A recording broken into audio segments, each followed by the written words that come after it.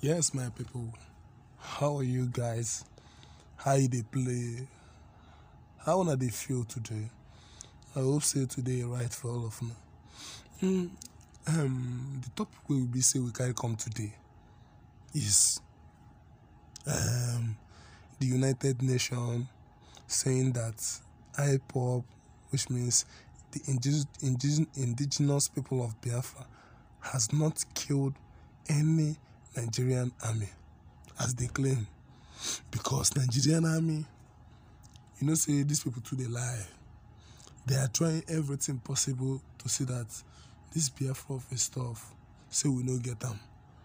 But one thing that they fail to understand is that the Lord is with us in this our movement, and once the Lord is with us, no one can be against us. Biafra is our home. It doesn't matter what you say about it. It doesn't matter. What matters to us is Biafra. Nigerian army has been claiming, say Biafrans, Ipob, say that they kill their member, say they kill this one, they kill this one. Official of Nano say the letter label the unknown government say them be Ipob. That one no work for them. Now they don't talk say IPOB members they kill soldiers.